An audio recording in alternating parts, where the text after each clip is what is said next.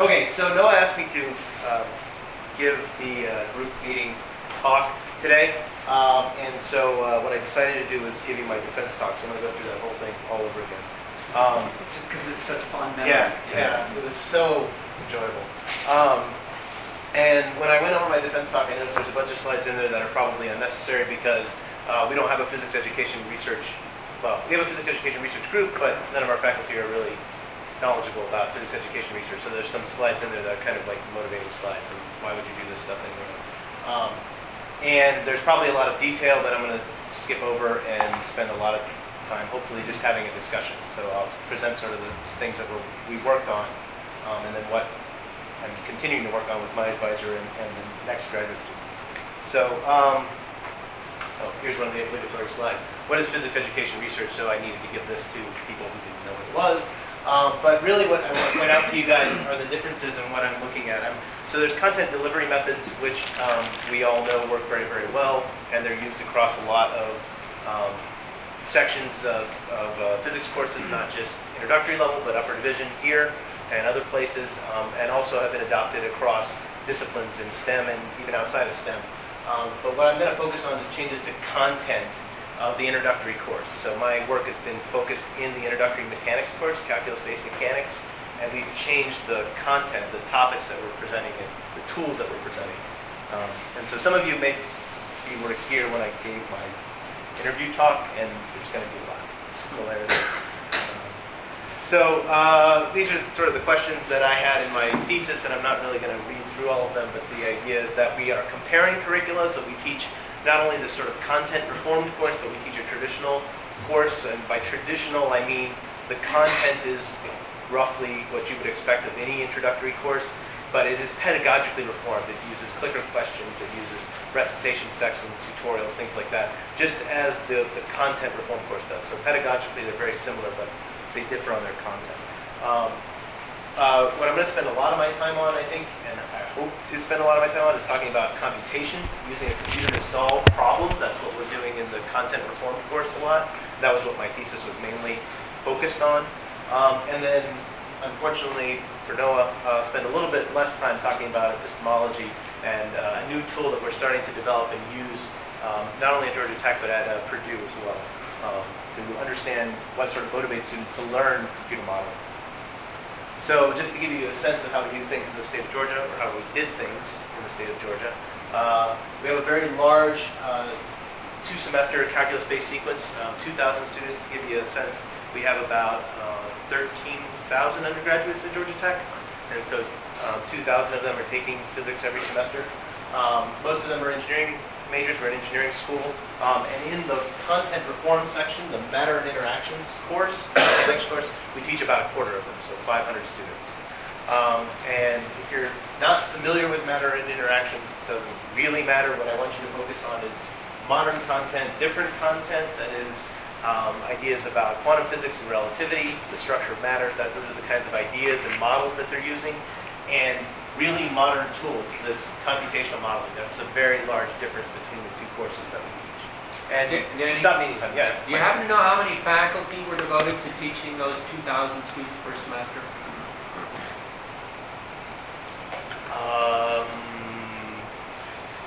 About 10 to 12, depending on the semester. And we have 35 faculty members, I think. So in any given semester, the matter and interaction section will have two to four faculty members teaching. Okay, so Danny, sorry, yeah. That course also has a lab associated with it? Yes, it does. Yeah, so the students meet for 3 1-hour lectures in the big industrial lecture halls, and then they break out into lab sections of about 20 to 25 students, and they work on computational labs and physical labs.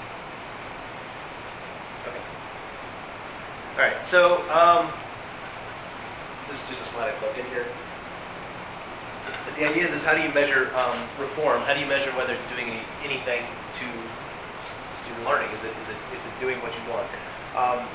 And so one of the things that you can do is you can compare student performance, and you can debate about what you want to call performance or what you want to call a measurement. But really what we have are two different sets of students that are going through an introductory physics course that are taught with different content, and we want to see how they compare on measures that are similar.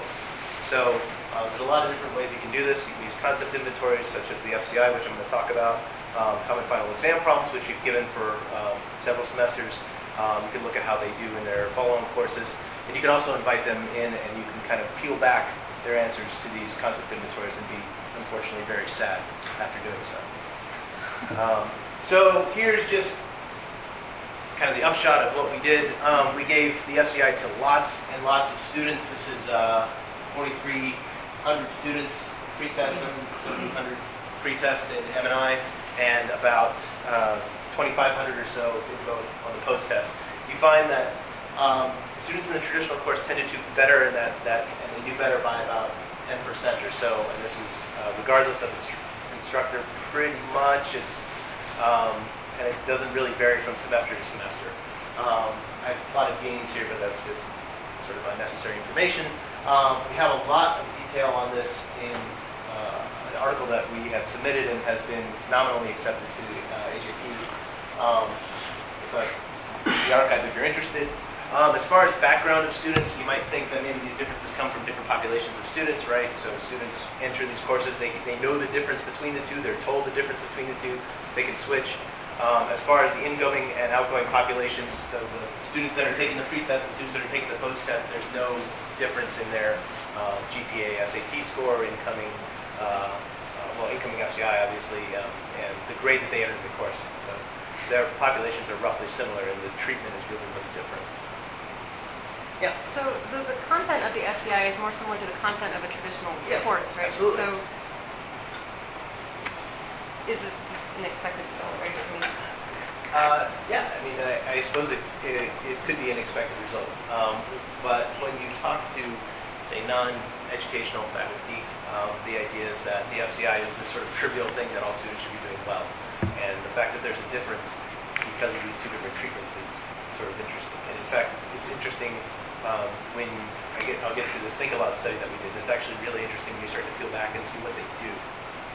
Because yes, the traditional students do answer questions better or more often correctly, but the way that they go about answering those questions is very different from what the matter of interaction students do.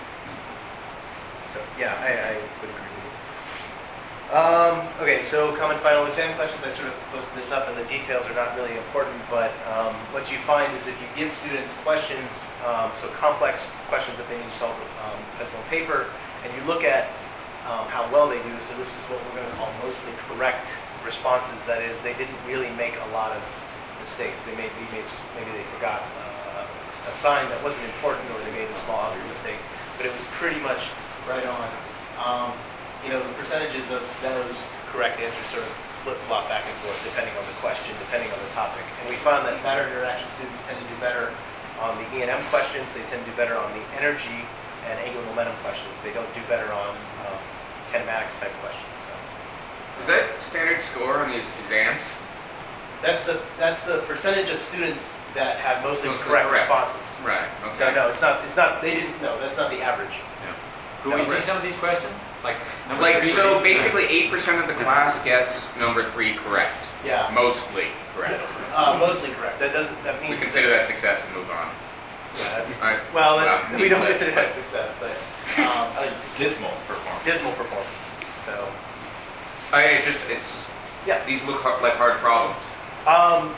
For mostly correct, yeah. I mean, you're talking. This is basically the fraction of students that did the problem completely right. Right. Right. So, I mean, they're getting partial credit along the way and all that other business. So, right. There's still a large number of students that did okay. Right. You might read this, Noah, as on question number 1, 26% of the students are A students on that question.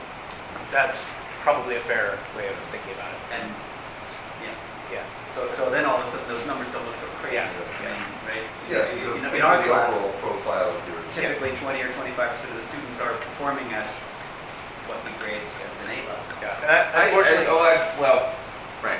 Okay. I don't have copies of these Be questions able because to I helped actually write them, understand but I didn't actually write them. So we'll send them out. Unless there's more question there. Can you give us sort of Yeah. hand-wavy example? So let me think.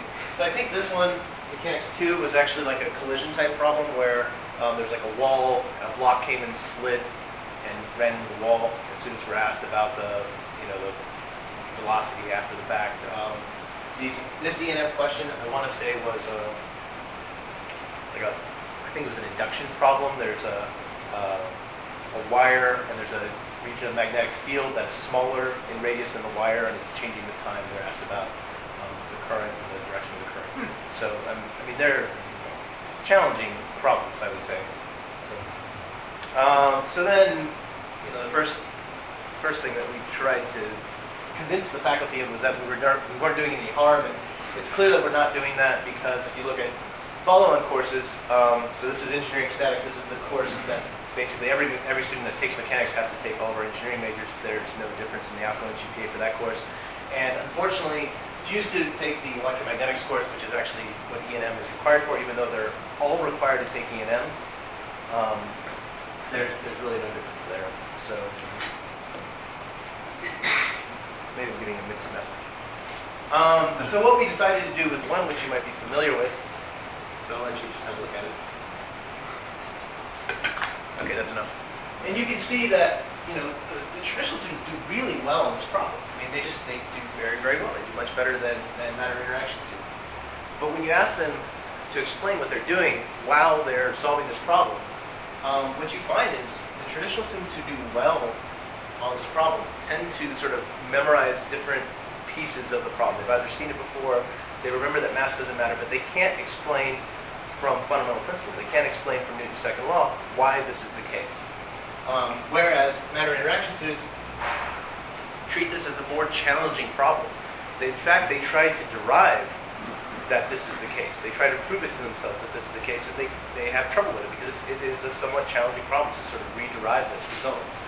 And as a result, they kind of go back to this Aristotelian view and they respond incorrectly. So that's one of the interesting things we found. We did several of these sort of think aloud studies with I think like 10 FCI questions and then a few questions that we developed on our own, and we found the responses were what we expected, but when we looked at what students were actually doing, that was very different between the two courses. So we could create a question where matter interaction students did better than traditional students, and in fact, their approaches were very different. So. All right. Why computation? So we're teaching computation, and so this is sort of another motivating slide that I use for the faculty, and it's essentially goes back to something that Joe Reddish pointed out about, what are the types of things we should be doing in our courses? What are the types of problems that students should be presented with? What motivates them to learn these sorts of problems? And so there's this nice contrast that he gave in the paper he wrote in '93 with Jack Wilson. It was sort of the Muppet, part of the Muppet Manifesto, I think. In addition, Andy DeSessa sort of points out that maybe using computation can be a nice tool for teaching physics because of the way that it constrains language, the way that it constrains representations. And so that might be sort of the two motivating factors for teaching computation.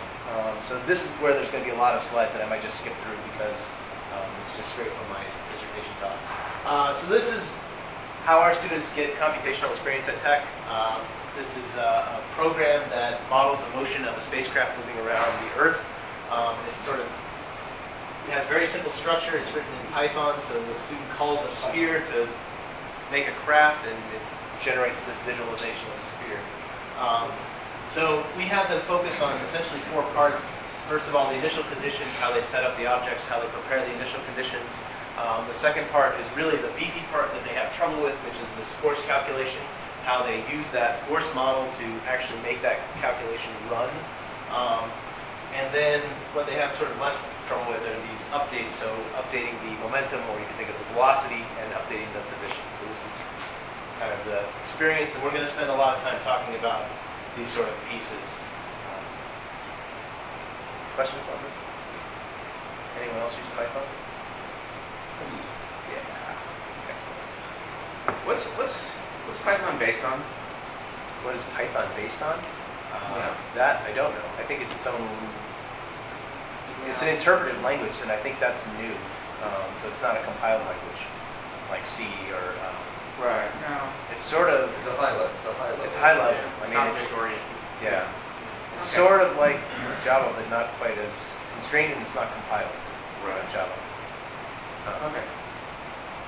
So I'll point you to this because there's a lot of details there. So we submitted a paper right before I left to PRSDR, and it's on the archive, and it basically describes all this stuff that I'm going to talk about. So the typical way that students experienced computation before we made a change was in the laboratory only. So they would go into the lab, they'd work with their teaching assistant and their group members to build a model of some physical situation. It was very prescriptive, or it still is actually. It's, they're given a handout and they're sort of follow along in the handout. What we found were that students tended to divvy up the workload. You always had this person, the Python person, who was the one at the computer doing everything, and we tried a lot of different ways of doing things, including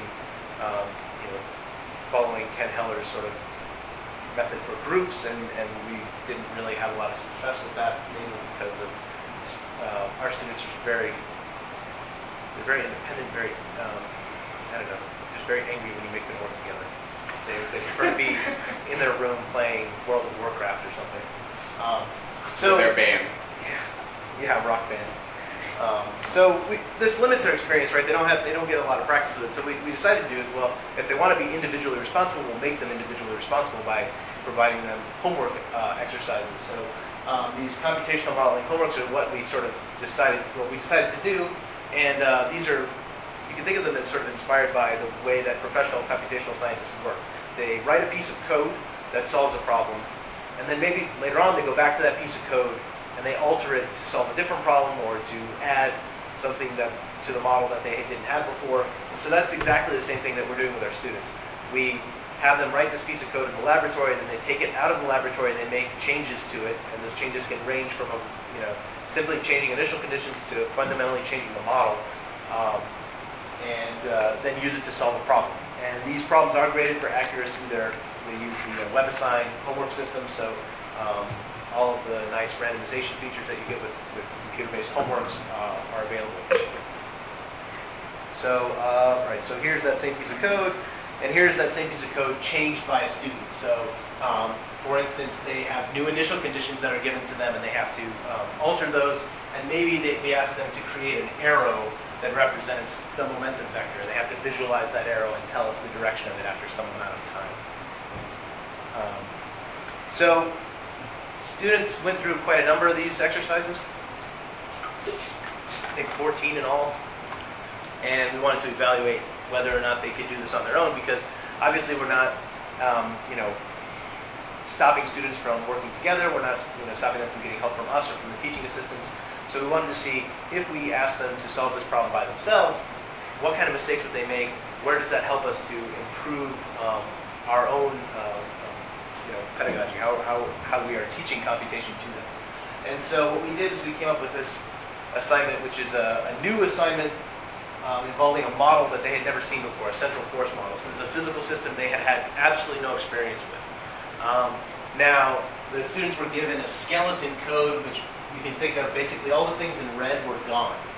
And so they were given this piece of code, and they had to go in and identify the things they needed to change, the initial conditions, things like that. But the main thing that they really had to update was the force calculation. They had to interpret, this sort of discussion of what a central force is into a formula, but not only into a formula that Python understands. So this is a proctored assignment, so it was given at the end of the laboratory, and our TAs sort of walk around and make sure that students are staying on task, they're not sharing anything, they're not using the internet and stuff like that. So they did pretty well. Roughly 60% of the students were able to solve this, which was surprising to us, because given our sort of initial implementation, we expected 33%, because our groups are groups of 3. We had one Python person, so we expected around 30 to 40%. And we got quite a bit better than that.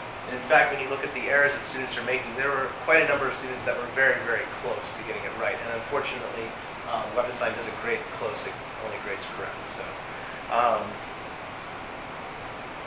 okay, that's really all I want to say about that. We went through and we looked at the errors, and I'm not even going to go into that. We looked at the errors and try to categorize them in some way. And we use cluster analysis to do that. If you want to know about that, we can hang out. And this is what we found. So there were basically this is the percentage of students that had erroneous code. So this isn't 100%, but it's of the 40% that had erroneous code. Most of them, so these groups here essentially, had problems with the force calculation, and that was really the dominant error. They had problems with not only representing it as a vector, but also deciding what the unit vector should look like. Some of them just calculated a magnitude. Some of them had very interesting errors, which you wouldn't see, in an analytic problem. This very last error. When you're doing numerical integration, you have to do that iteratively. So you make a calculation, you update everything, then you go back and you do it again. You go back and you do it again. This 7% of students had everything perfectly right, but the whole force calculation was outside the loop. So it wasn't done iteratively. I mean, it was perfect, but it was outside the loop. So it's basically translating this equation properly, but not knowing where it's supposed to fit in. Yeah, no. So this brings up a really interesting question about this, and it sort of goes against my own theoretical framing, but I'll ask it anyway, which is to say, you could imagine separating the representation of the physics from the understanding of the physics itself. That is, the code being the representation that's used in a particular instance here. How is it that what facility do they have in coding, and what are coding problems, and what are content or conceptual problems around that? Yeah. I could probably argue against that separation, but it strikes me that the first two of those, well, when I first looked at this, the first two of those were kind of coding problems, and later were not, although you just argued that the last one may well have been a coding problem. It might. So this is a good point. It's something that we don't actually know the answer to. So it came up in my dissertation talk because I had a College of Computing ed person on my committee. And I argued that these are physics and programming errors. And it's not clear which which ones are, more programming errors or more conceptual physics errors. Right. And he argued that they're sort of all programming errors because they don't understand what it is to program. And I'm not sure. I don't think that that's true. I think there's a mix, and I think what you have to do is you have to have another study where you invite students to solve this thing. Do a think-aloud study where they're solving it and see where they're going wrong and where they're debugging, and if they're debugging, because that's going to clarify whether it's a coding error or a conceptual error in physics. I mean, another way to say this is to say, just to sort of tease on this, to respond to him or even myself, is to say that you really can't separate the coding from the content, nor can you separate the physics content from the more traditional or canonical analytic solutions that people would work out. Those two are, in fact, coupled themselves. It just happens to be in this medium, students are having more difficulty than in another medium. Yeah, no, that's true. The other thing that we don't know is how often the students are actually debugging. So one thing I didn't mention was that we're looking at this code after the fact, right? They've turned this in, and we're looking at it after they've already gone through it and maybe they've struggled with it and they've made changes, and so it's not clear where they're making those changes. So right. we don't really know that. Okay. So here's simply just so how do we correct this? Basically, you could train your students to solve these problems, right? I mean, it's sort of an algorithmic approach. You could sort of train them to do that. I don't think that's the way to do it, because if you start to look deeply at their errors and the types of errors that they're making, they really need to be focused on debugging. And by debugging, I don't simply mean debugging code. I mean the types of conceptual, reasoning that you would engage in when you're doing analytic problems. They need to do that and do this sort of programmatic debugging. So not only being able to do this qualitative analysis, but parsing any type of errors that come up when the program raises an error. Look at that. Plenty of time, Noah. Maybe. I don't know what's happening. Well, I'm happy to go back and ask you a question about the last question. Sure. Which is to say, how do you distinguish between debugging, as you're defining it then, and sort of Schoenfeld's metacognition? Thinking about your own thinking. Yeah, it seems like a nice way, actually, Yeah. that if you play it right, that they have to ask themselves, is this a problem in the code, or is this a problem in my physics Yeah. theory? No, that's so I'm not a theoretical PR person, practical. Yet. So what I would say is that the types of things that you're bringing up, I think could be done by asking those types of questions to students when they're looking at code, or giving them more of this sort of uncompleted code and asking them to sort of process whether it's a programming error or whether it's an error in the model or something like that. So I would like to see more of that done in the laboratories. So. Right. Well, what led me to ask that question in some sense was when you said debugging, I started thinking, wow, I mean, Schoenfeld is famed for his operationalization. Forget theory. The practice of how he teaches metacognition is to go around a class and at any point feel free to ask his students 3 questions. What are you doing? Why are you doing it? Where are you going? Yeah. Right? Yeah, and some of that could be done with the teaching assistants. I think I would say our better or more seasoned TAs tend to do that because they know where the pitfalls are for the laboratories. But I think the laboratories themselves are sort of structured in this way that they're structured to make students successful. And I don't think they should be. I think they should be structured so that students fail, and they have to deal with that failure, and they have to figure out how that works. They're too prescriptive. That's how I feel. Okay. All right. So I'm not going to use a lot of big terms. I used them in my defense talk, and it got me in trouble. What makes students successful? So we had these sort of different classes of students. Ones that were able to do solve this problem correctly, and others that were not. And so you might think that this is directly related to how they practice, how they work through these problems, whether they do it alone, those types of things. And that's probably a fair question. But another way of thinking about it is what sort of motivates them to learn these things. How do they think about learning computation? Is it simply they just need to memorize these pieces and that's it? Or are they trying to think more deeply about it? And so the way that we wanted to probe that was by developing some sort of instrument very similar to the class or the CLAS. So now that I'm hired, can you tell me whether it's the class or the CLAS? We use both. Dang it. CLAS. CLAS. All right. So very similar. In fact, there's a lot of statements that we sort of drew from the CLAS and reframed them in terms of computational modeling. So we started to develop this, and I'm not going to go through all the details because you guys are very familiar with it, but the idea is that you look at how experts respond to this thing, and you look at how students align with experts, both before and after instruction. And so this is what we're calling the compass, which is very clearly named the compass, not the compass. 36-item 5-point survey. Again, it's very, very similar to the CLAS. We had experts come in and help us do some validation work.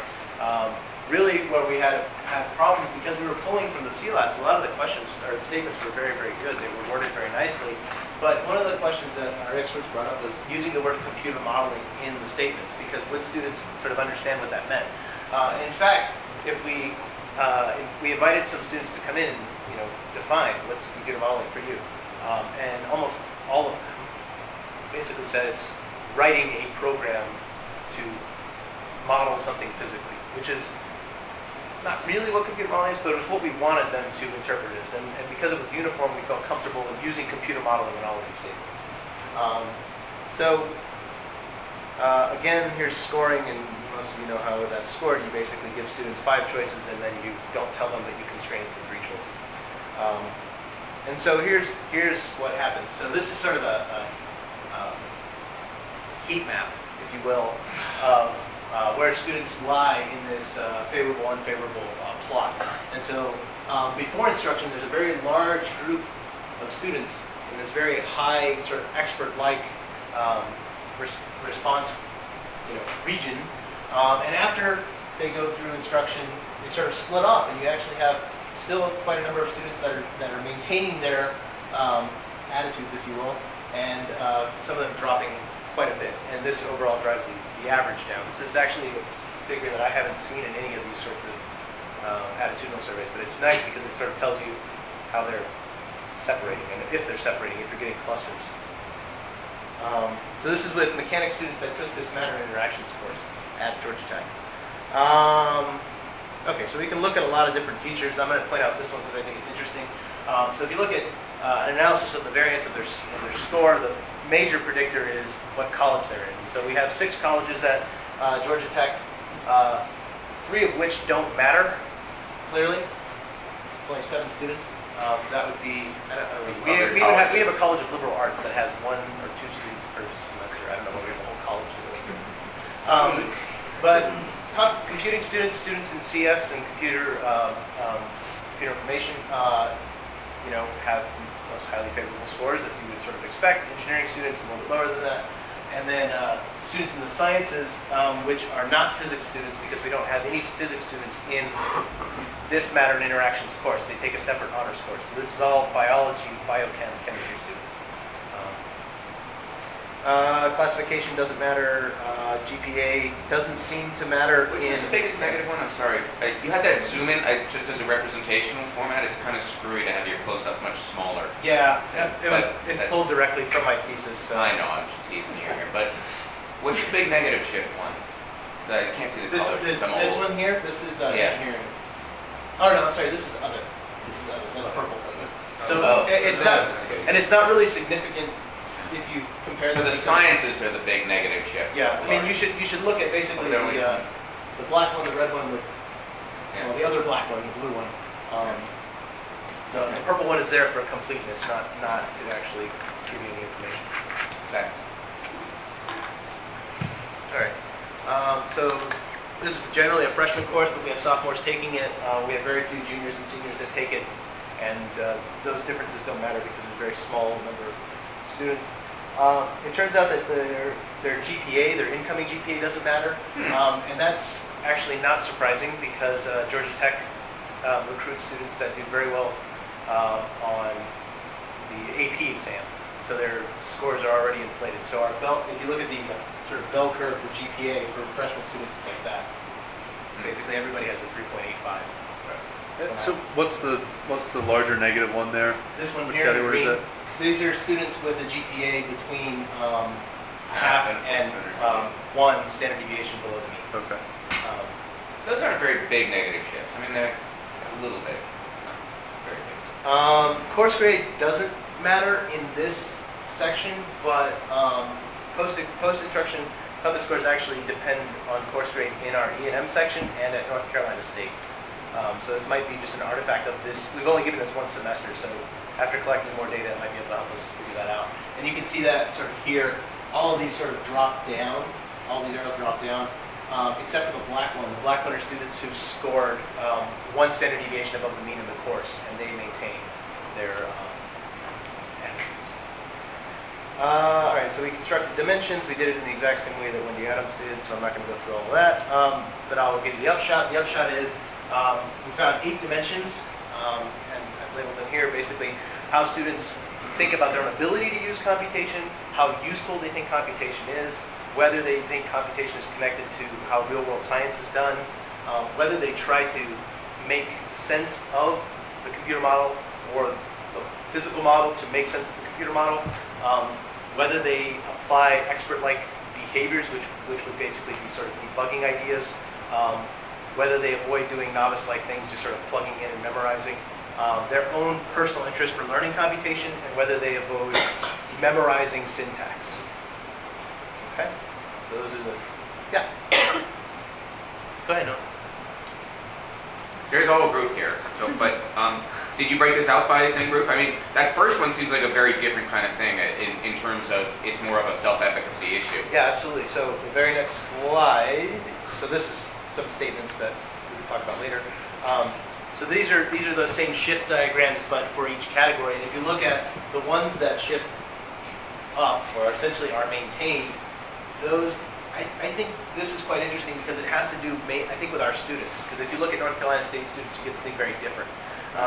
So our students seem to think that they're just as good as they were at computer modeling before learning it. They report that they do, as many expert-like things as they did before, and that they avoid memorization. But one of the things that's quite interesting is that this big sort of purple line here is whether or not they try to make sense of the computer model. And so even though they sort of think that they're just as strong with modeling, they also think that they don't have to think very deeply about doing the modeling. And that might actually speak to the types of things that we're asking them to do in the course. Like I said, they're very prescriptive, and so they don't have to do a lot of sense making. Yeah, no. Can you explain? I'm just trying to interpret that picture. Can you explain to me what an arrow going? I'm sorry. Yeah. This is pre-test. This is post-test. Right. I'm just thinking like. So the 45-degree line is everybody totally agreeing, either answering favorably or unfavorably. So what I was going to say is those lines slightly up to the right, that's still negative. I agree.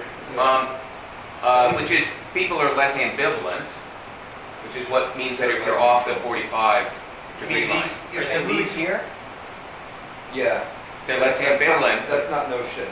Yeah, a little bit more favorable, No, a little but bit if more you- unfavorable. Yeah, but you can talk about there not being I guess no shift, but there's no statistical shift. Right? You have to compare them before and after percent statistically. unfavorable. What's that? If you look at the percent unfavorable, that's going up, which means more people are going from neutral to. Right, but whether that measurement is within the error is Sure. what matters. And that's what I'm reporting here. Okay. This is no shift within error. Okay. And so more data would tell you whether that's actually a real shift. So I don't disagree with you. I'm just saying, So to be somewhat precise about it. Yeah. So all you're of these, basically saying that those are just yeah, not. So it's not that they're going up and right, it's that they're small. yes, Okay. yeah. Just- And the other ones that are all going down are actually statistically significant. Those differences are. Okay. Those axes have different units as well. So the up is worth twice as much. Yeah, One unit that's up is twice as right. much as one unit right. So That's actually, right. it does help balance it a little bit. Dude, what kind of representation Yeah. do you use? Just got that. That's okay. I get You it. got to hide all the details and just get out before you have to battle the snake. So here's sort of a table of what I showed you a minute ago, and I'm pointing out just two things. I'm really pointing out sort of. Oh, actually, no. I'm sorry. I pulled that slide out. This is what we were decided to use it for. We compared students who passed our computational assessment, that thing I showed you guys earlier, and those who failed. And you find that within error, there is actually a difference in the pre-test and the post-test scores for these two classes of students. Overall. Now, on all the other dimensions, it's essentially the same story, but what's interesting is that students who passed had very high reporting of this sort of sense-making idea, but it dropped very significantly. And this drop is much larger than this drop, which is somewhat interesting.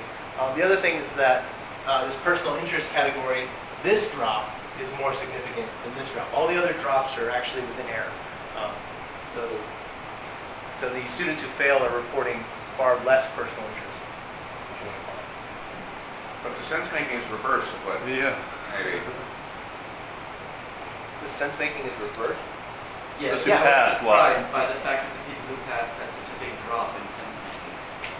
Yeah. Although maybe they're just becoming better students. Well, I mean, It this is might sort of what be. you're pointing out is that the activities that they were engaged Yeah. in didn't require sense No, making. I- They're passing and they're self-aware. No, it's. Oh. I think that might be true. I think it's that they've sort of figured out what the game is and they're just playing it properly. So we have to change the game. So, all right. So we did this with other populations. We're not going to talk a lot about this, but I'll talk about it on the slide. With E&M students are not at Georgia Tech are not doing the computational homework, and their compass scores are statistically similar overall and across all dimensions, which maybe speaks to our intervention and how bad it is. NCSU mechanics students, I would say, are less academically prepared, and I'm careful to say that, but essentially their SAT scores are about 20% lower than those of Georgia Tech students, and they have less favorable scores. So it gives us sort of a measure of preparedness, if you will. And they're not doing the computational homework as well. Now, what is quite interesting is we have an honors section that's taught within our mechanics section, and these honors students have, okay, this is really disgusting. Basically, they have very different shifts in these categories, and they are. Let me give you a background here. The honor students are taught in the exact same section as our non-honor students. There's no difference. They sign up for an honor section and they're put into a regular section. They're taught with 200 students, and there's 21 of them taught with 200 other students. And in fact, these honor students don't do any better in the course. They don't have a better GPA. They don't have better SAT scores. They didn't do better on the computational assessment, but they report a very different result. What are they? How are they identified? Yeah, how do they become honors? They are invited by somebody. I'm not sure. On the basis of... I'm not sure. I asked that, and no one could tell me a straight answer. So basically, there's a group of students who are labeled honors. Who That's it. Not physics majors. We have a physics majors honors course. So these are like engineering sciences honors students in the honors program. But at least within this class, they don't do anything differently, and they don't But perform any outside of the differently. class, they meet together a lot. They have interaction with faculty a lot. So they have this sort of outside experience that's very different from your typical student. And it's possible. One of the things that came up in my dissertation talk was whether these students are tracked for research early on. So this is data from the spring. So if they came in the fall, they might have already been tracked for research positions. So they might be doing undergraduate research already. So that could be another sort of confounding factor. All right, so I think so the compass can be used, I think, as a research tool, but it also, and more importantly, I think, to enhance instruction, sort of give you feedback on what types of things you're doing in your course. And I think both of these things, the results from the compass and our computational error analysis, have told us that the way that we have our labs structured and the things that we're asking students to do are not working properly, and we need to do something different. And so I think that has to do with sort of developing their problem-solving skills, giving them tasks where they have to fail to do it right. So I will sort of close with this. Let's see how much more is on here. There's one thing I really wanted to get to, which is kind of interesting. So I'm still working with my group to the extent that I can, and we're actually developing a computational modeling curriculum that will be embedded in the modeling curriculum from Arizona State. So computation will be sort of a new representation for that, and we're doing that with the Westminster schools at Georgia Tech, in Georgia, and a school in New York State, public school in New York State that uses the modeling curriculum. So sort of some interest there. And if you want to know how you've made it and how you know you're done, so Katie, for you, if you make it on Reddit, I think you're done. So has anybody actually looked on Reddit? Oh man, I just ruined your entire week. Yeah. So Reddit is this sort of news aggregating website where people can vote up or down on stories. And it's an incredible time suck, which is why it took me 6 years to graduate. And so this is But actually, boy, do you know a lot. But boy, do I know where to find things on Reddit. So Reddit/r/programming is essentially a feed for all of these sort of programming stories. And a blog post about my thesis made it to Reddit, and there's a very nice, actually a very interesting set of comments. So I'll just sort of, you might not be able to read this. The best comment is, Can you read it? yeah, I'll read it to you guys. Am I to understand that this is trying to teach people physics and computational modeling all in one go? I seem to remember students had a hard time with physics, were also lost in CS classes as well. So I wouldn't expect this to be helpful to the average physics student. Am I missing something here? And then there's a whole chain of people responding to this guy.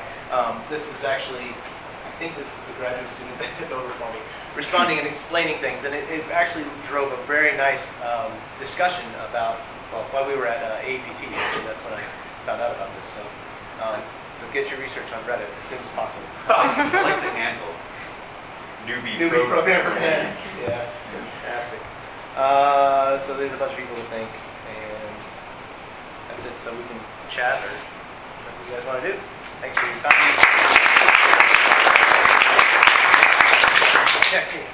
So I was a TA for Manner Interactions last semester, and one of the things I was wondering is you gave them this the test where you delete big parts of the program and then they put it in and they pass. That's interesting that they did so well, I think too. Yeah. Did you give them like a regular test about the content that was supposed to be like delivered through the models, and did they answer like actual non-modeling Like interpretive stuff, questions. interpretive Yeah, questions yeah. about that, about those So topics? the computational modeling homeworks that I showed you guys not only have, can you plug in the right stuff and get the numerical integration to work out, but it also has interpretive questions. So things about the directions of the force and the velocity vector and what the object's going to do in the future and stuff like that. So it's in that, but it's not part of the assessment. It's not like a separate, like, no computer in front of you test. Oh, no, Sort of, we do yeah. that, yeah.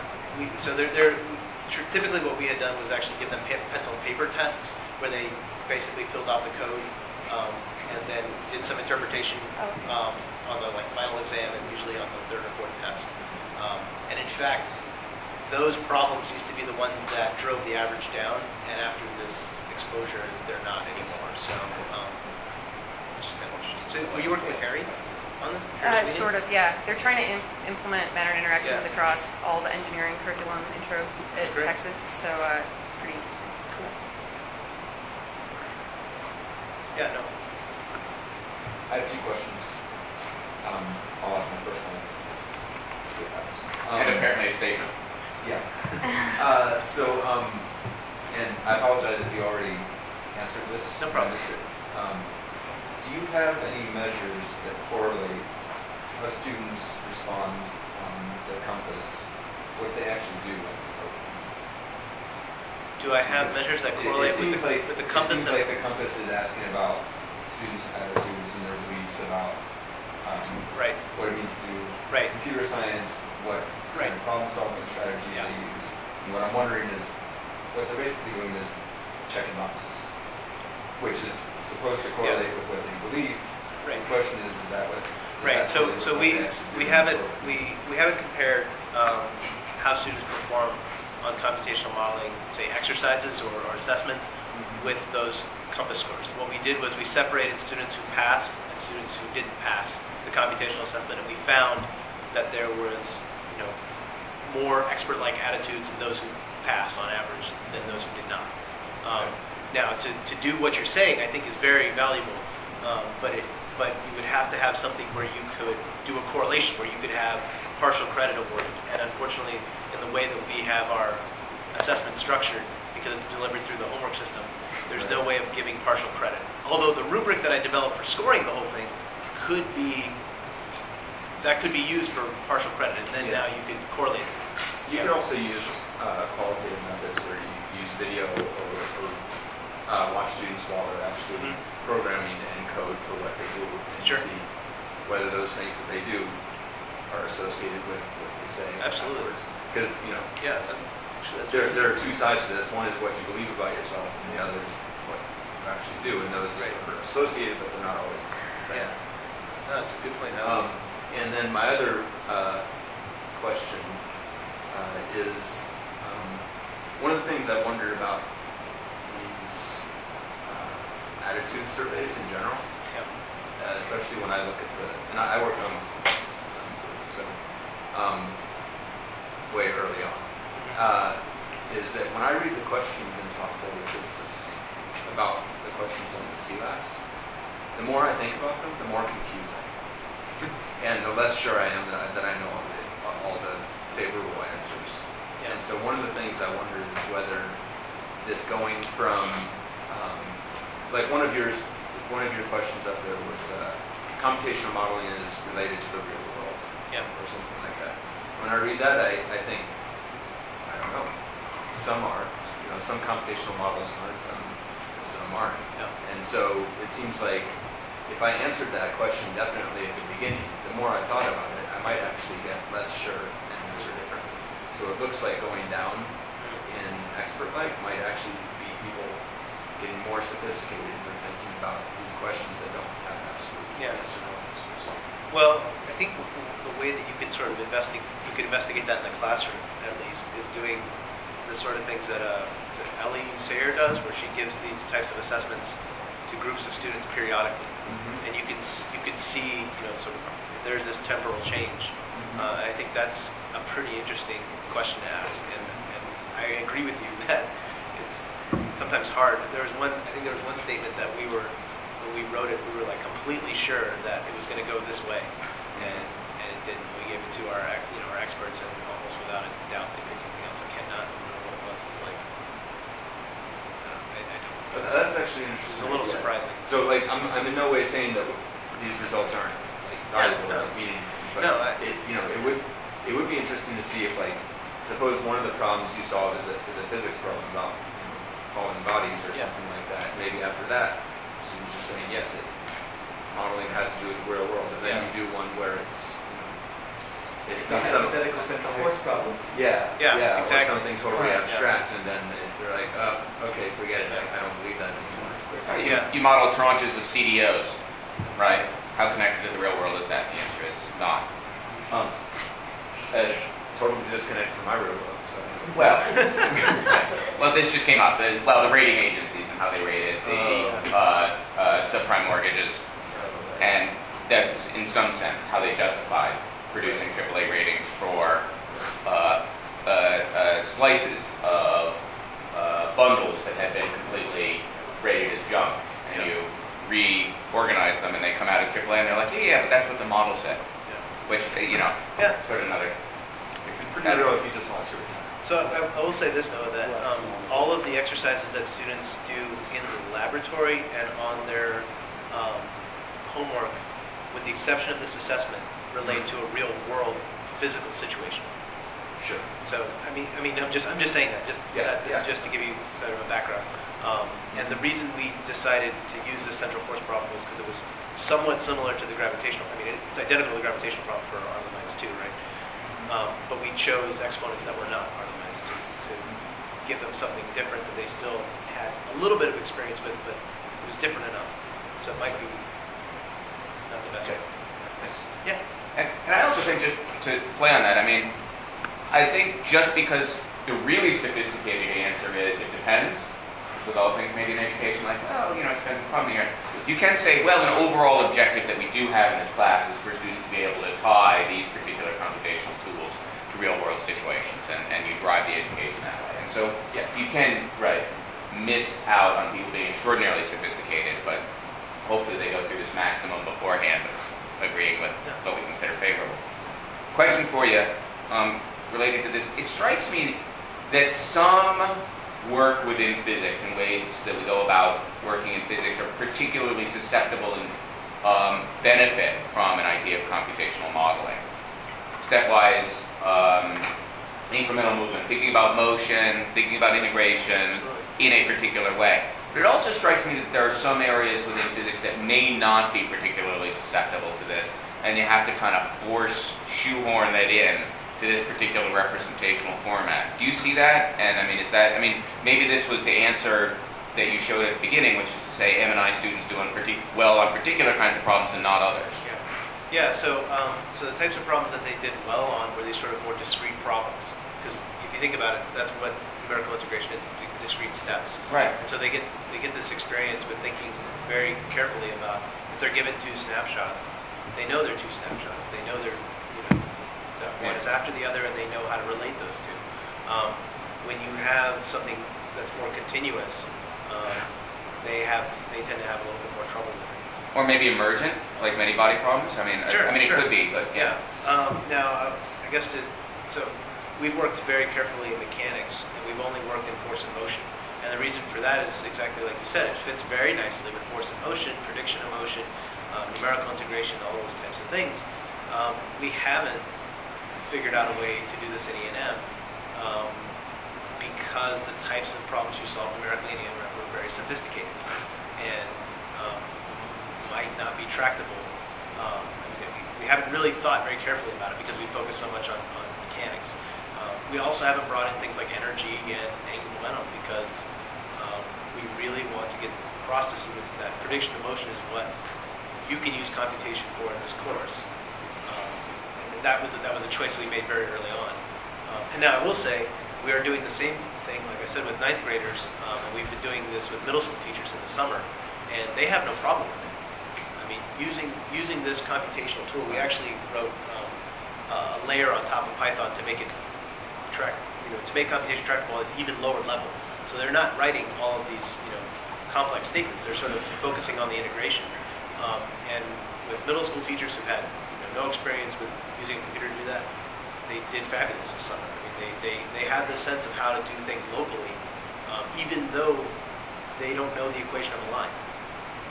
You know, they can figure out how to reproduce the equation of a line and connect that back to what's supposed to be going on, but they couldn't do it analytically. It took this sort of local stepwise way of doing things to get them up to par. So, I'm done. Yeah. Oh, what changes? What changes do you want to see happen to the way you implement computational physics homeworks or math? Yeah, I would. Well, one of the big things I'd like to see is actually student code being turned in and graded rather than only judging them based on the final result. I think that's really important, and we say have that now that you're not a grad student anymore. Well, yeah, I wouldn't have had to grade it anyway because I had a small army of graduate students that were doing things for me. So I would like to train like a very young batch of graduate students to use these rubrics. I mean, the rubric we developed was very general. So just to be able to score their own lab section and to give students feedback on how they're writing computer models. Now, the other part of that would be training, how we're developing students' usage of computer modeling and their debugging efforts, and basically revamping the labs, completely based on this. I mean, there's too much hand-holding and there's too much, prescribed effort, and they're not having to bring any real problem-solving skills to bear to solve these things. Do they ever have to present to the rest of their class or justify their reasons for doing the code a certain way? Not in the regular semester, but in the summer semester, I taught a course. I teach the course. I taught the course in the summer, and we did a project at the end of the summer as the final, not the final exam, but as the last test, because it's a smaller class. And so one of the things we told them they had to do was you have to include a deep Python model of whatever situation we're talking about, or whatever situation you want to present. And it was only then that students were coming into the office and getting help and trying to really figure it out. And by the end of the class, the course reviews were like, I really understand now why we're doing computational modeling. Like it was, and so having them struggle to do something that they're interested in. I mean, it seems like you had them even just turn in with their homework a short paragraph about why you wrote the code this way. Yeah, but you have to have somebody to look at that. Well, I mean, even if you just wanted to code it for your own understanding. Yeah.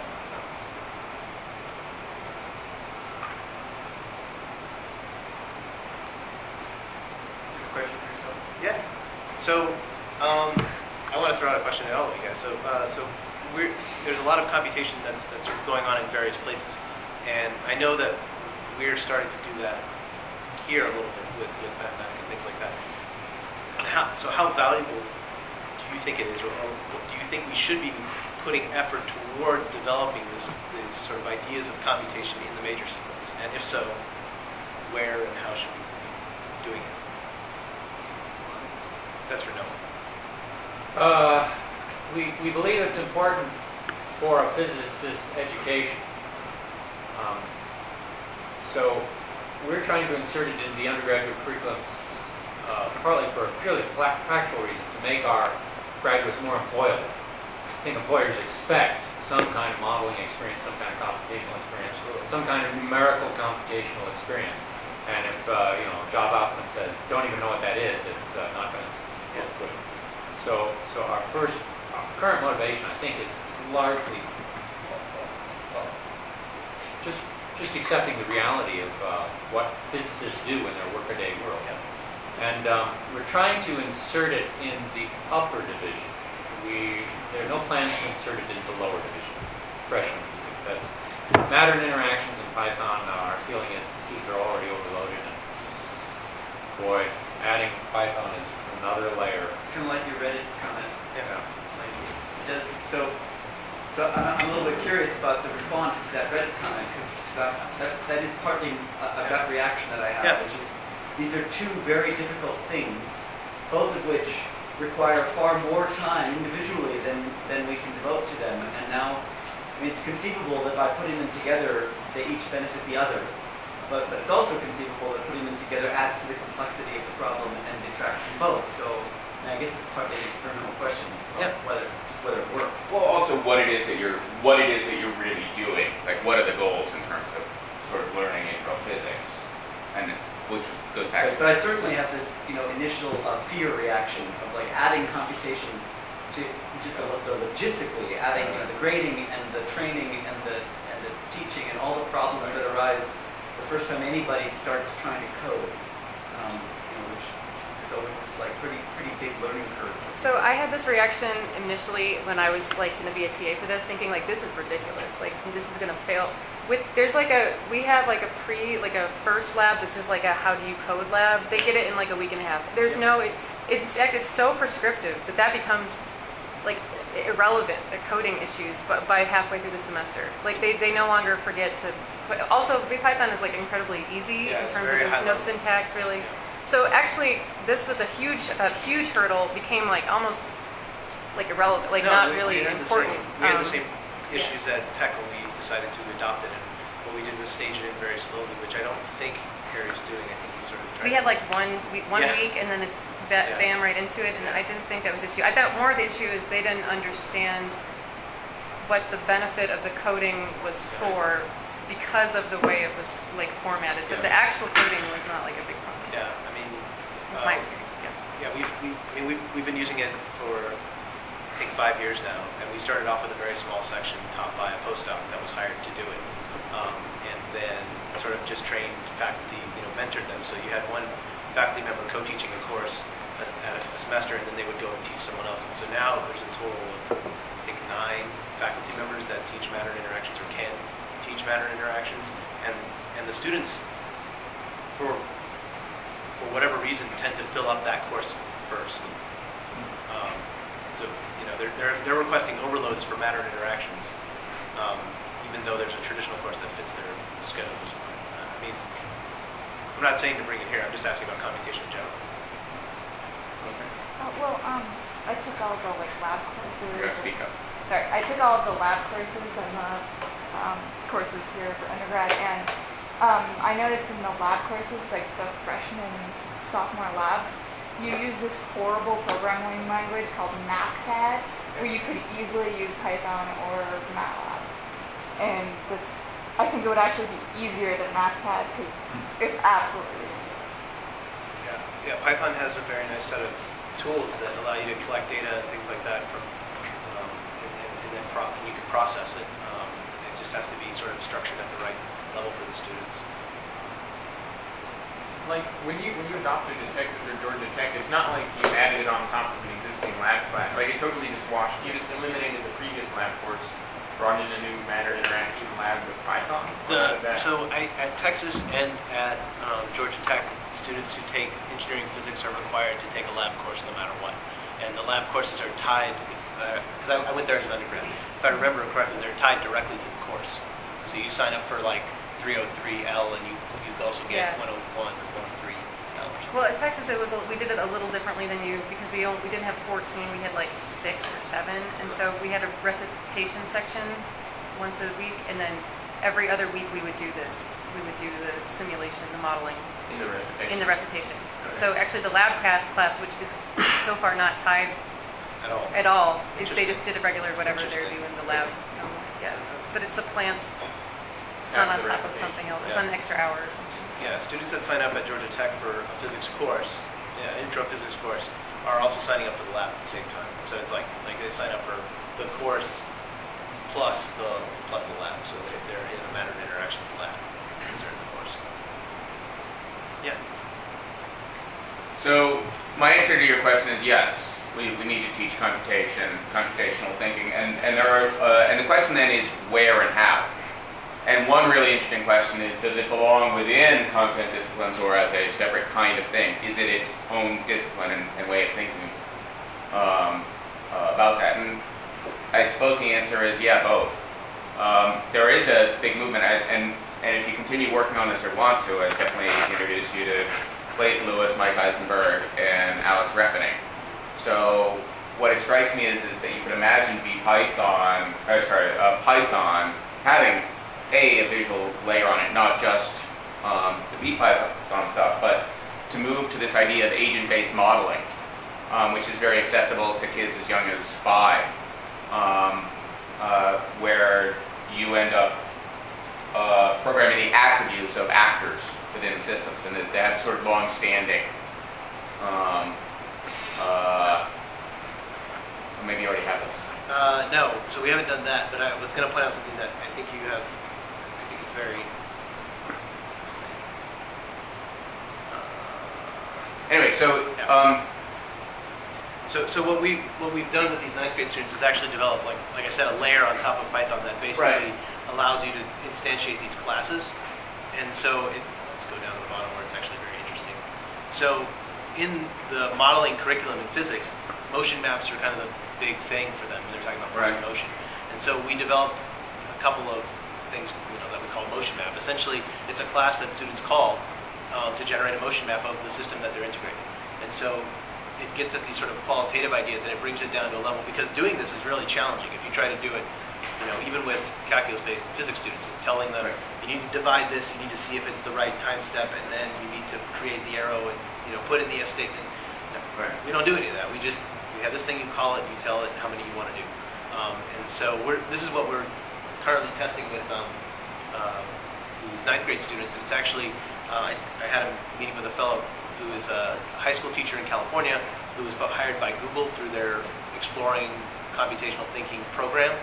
And he's going to be using this, and we're going to be working together to develop a curriculum that will be on Google Sites, but for this level, 9th grade, 10th grade level. Well, we should talk about it. I mean, one thing that strikes me as if I have this right, philosophically different, though. One is to say, all right, here what I'm doing is I'm talking about the motion and already trying to figure out the time steps that's involved, whereas opposed to an agent-based approach is to say, here is this standard action for an agent, which is to say every time it just keeps moving forward in this direction, either +1 or it times 2 or whatever it happens to be if you're sort of accelerating. And then you either populate the screen with it or run it through time along the way. Strikes me as a complementary approach. No, I agree. And I've heard of those approaches for much lower levels, like 4th, 5th grade type level. I think what we're doing is, since we're doing this with 9th grade, it's already part of a physics and physical science class. Right. So we're trying to, use what we've already learned about computational modeling to higher education realm and bring it down. But we're not yet looking at going. Right. It might be interesting for you. I mean, ultimately, I don't want to push you, but it might be interesting for you to. I could imagine trying to bridge these two from these two different directions. And if a kid were well prepared through agent-based modeling, then they could actually come to this idea and say, oh, you know what? I'm going to use this class that I draw from VPython in order to do a motion map, which then is a yet more sophisticated representation than an agent-based approach. No, I like that. Yeah.